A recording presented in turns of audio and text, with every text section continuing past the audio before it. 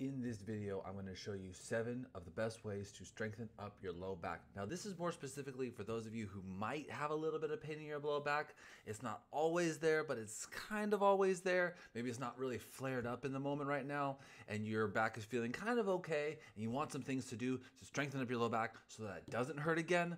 Stick around. I got 7 different ways for you to get your back strong. I'm going to show you easy to hard to medium to simple. We're going to start at the easiest place and we're going to build up. So follow along. If the beginning ones are too easy for you, stick around. Those end ones are going to be where we're going to get the most results, I think. This is the Anatomy of Therapy. I'm Dr. John Cybulski, focusing again today. As a doctor, I give patients programs all the time for things to help their back, to help their pain. Today, this is almost a probably the end part of a treatment. You know, your back maybe hurts a little bit, but you can pretty much function and do what you need to do. And I'll say, look, these are the 7 things I wish you would work on so that you can stay out of my office and stay out of back pain, okay? So some of these are gonna be easy, and we'll kind of build in what we're doing and make them a little bit more challenging so that we can progress. And then I'll give you the little bit of tips and tricks and techniques, exactly how to make these work and then why they work. So not only are we going to learn a bunch of stretches today, we're also going to learn what they're doing to our backs, how to make our backs stronger. So I'm going to start to cover almost the whole back, from the low back to the upper back, but we're mostly talking about low back and kind of mid back stuff. The first one I would say that you need to do is this active hip flexor stretch. So you're in an all fours position here. Legs are at about 90 degrees. And then you're just going to reach this arm back for the opposite foot. Very simply done. This is a really easy movement. You just reach back. Now what you're doing is, as you lean back, you are stretching out the front of this hip. More so, there's a crossing line from that hip that then crosses the body and goes this way. So one of the main ways that the body works is in alternating form. When you walk, one arm goes forward and the other leg alternates backwards, right? Everything should alternate. That's how the body balances itself out. That is how we're going to start. So it's going to open up your hip flexors, which is a part that gets stuck typically when we sit all day. So we need to undo sitting. This is just a great way to open up your hips, a very simple way. And then repetitiously. So we're opening up the front of the hips and we repetitiously lean back and forward and lean back and forward. There's a progressed one where you're up on kind of on your toe. It's more of a lunge and you're actively reaching back. That's a progression from this, but really all we want to do is start with this one, reaching back. You can, even if you want to, as you reach this arm back, you can go ahead and reach the opposite arm upwards. Also very helpful to get a stretch to the anterior side, as we all, like me right now, are sitting kind of crunched forward, right? So this will help open up the anterior side of the body, unhinge here, and then basically begin to start to get to move our low back with the pressure on the anterior side. So you should feel the stretch kind of in the front of the thigh here, right? You may feel some in the abs and a little bit in the chest. So when you feel that tension or compression, we are decompressing this backside, right? So where you're feeling the tension. So we want to be able to move this back backwards while feeling the tension here in the anterior side so that we have a balanced system. So you're gonna do this on both sides, 10 sets of 10. You know, do a bunch. You gotta do a bunch of these. If you do half, I'll be very proud of you. Okay, this is the second one. This is the 90-90 exercise with a shin box. So we're also gonna talk about hip extension. So one of the things about strengthening your back is that you need to keep a strong base in your back, right? The base of your back is your hips. Everybody knows this. Lift with the hips, bend at the knees, right? Don't lift with your back. So if you're going to use your hips, you need to be able to control the movement of your hips. And this also goes along with the alternating action. We talked about how one hip should go in, one leg goes out, the alternating idea, right? And so what we're gonna do is we're gonna sit, we're holding a weight in front so that we can keep our torso upright, and then we go over and then push those hips forward. So this leg is an internal rotation, this leg is an external rotation, and we are creating a nice stable base for the back. Then we're gonna alternate the base of the back the opposite way. So you see now we're twisting the hips around this way and we're making sure that our back is stable in this twisted position. The other thing I want you to work on is the transfer between the two, right? So make it kind of look nice and smooth. Go slow and then bring yourself all the way up. Go slow, bring yourself all the way up. There's usually a piece somewhere in the middle where as the knees are going, there'll be just a big jump. You want to feel some continuity as your legs are going back and forth. So you'll feel little hitches where your back will feel a little bit unstable because we're changing the direction, the base of the hips. But if you can get these hips nice and stable going this way, nice and stable going the opposite way, you can create a great stable base for strengthening your lower back. And at the very end, this is really, you really should feel it in the back. Stay up tall, push those hips forward. You'll feel a good kind of contraction here in the low back, right? So the first one, we're just kind of getting some action, extending the low back muscle and opening up the anterior side. The second one, we're creating a different base for our hips so that our back can twist, rotate, extend up, and then as it goes back, your back flexes forward, and then it has to rotate the opposite way and then come back up. So this way, you're literally unwinding your back.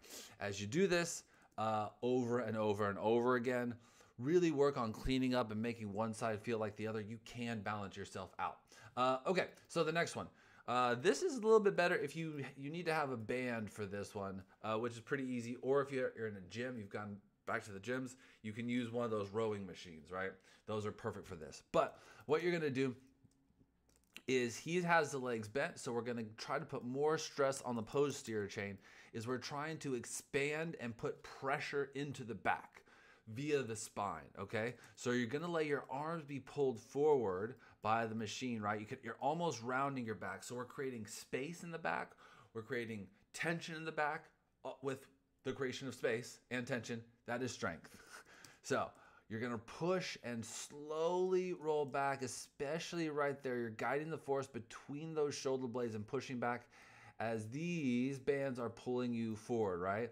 So you're getting that opposition. You're really pushing your sternum back in a way as those weights are pulling you straight forward, right? And you are going to feel a lot of tension back here. And then you're gonna take a couple deep breaths. You're gonna feel it stretch, but you're also gonna be strengthening up this back as well. Because not only are you feeling a lot of tension here, what that means is you're actually decompressing the lower back. So remember where the pressure is, every pressure is kind of alternating in the body. Where the pressure is up high, it's gonna be opposite down low, or anterior versus posterior. There's an alternating and reciprocating notion of pressure in the body. So if we create pressure here, we relieve pressure down here. And since this is on an elongated tension, you're gonna feel a great stretch up here, and then secretly you're also stretching and strengthening your low back. You're gonna go all the way back, and then you're just gonna kind of come back forward. So the beginning position is you wanna round here. So the idea is that the angle of the most tension is gonna be along the line of the weights, right? So you're gonna wanna find the line of the weights and find the way to put the most tension through the back, the upper back. This will give you broader shoulders, this will give you stronger shoulders, and then it'll all help you breathe through your back, which is huge. People don't do that often enough. Okay, so we're going forward. Let me show you then how to go backwards. Stick around. I'm gonna show you by the end of this video, basically your back should look like this, right? If you haven't hit the like button and you're still listening, please hit the like button. We've got a podcast, we've got a Patreon below. Let's get through this next one. Okay, so now we worked on flexion before in this guy, right? But now we're working on extension. So extension is going backwards, flexion is going forwards, right? So we need the back to be strong going forwards and backwards. We're trying to cover as many of the angles as we can today. So now in extension, the main pressure is going to be this weight that is up over our head. We have a leverage point right here under the shoulder blades. So we're maximizing the extension and we're really opening up the front. You should feel a lot of tension on the front, and then you'll feel a lot of tension in this upper back.